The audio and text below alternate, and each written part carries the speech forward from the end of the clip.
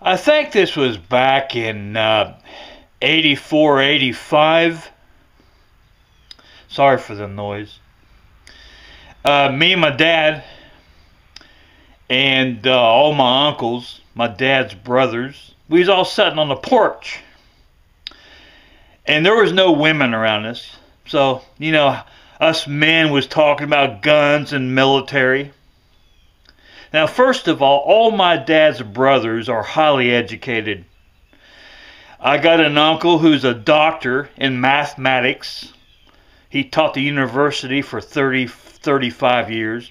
My other uncle's a retired electrician from Ford Motor Company. And my other uncle was an electrician and repairman in the coal mines, all educated. My uncle, as a doctor in mathematics, he was a mechanic in the Air Force, and he went through a lot of college. He finally became a doctor in mathematics. Anyway, we was all sitting there, and my dad spoke up, and I'm going to quote my dad. He said, and I'm going to abbreviate. My dad said, "Why in the F, foul language, why in the, F-bomb, the old F-bomb, Dad said, why in the F doesn't Russia attack us, the United States? Why in the F doesn't Russia attack us, the United States? Good old America." And one of my uncles, I forget how he put it, but he says something to the effect, well, they ain't got this. For example, mass production. I can't remember if that's exactly the words he used, but he says, they haven't got this, we got that. It's always been that way.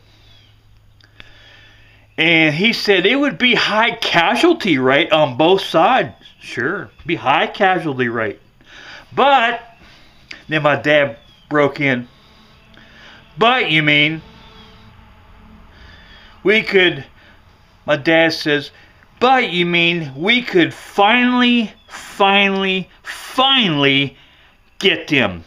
They would surrender, we would claim victory. Dad says, you mean we would finally get them? And my uncle says, yes. It'd be bad on both sides, but the United States, we're a world leader in power. We spend the most budget on military power. We would finally get them.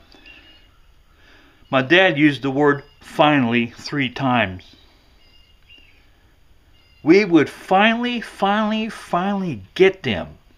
We would get Russia. Claim victory. And my uncle said, yes.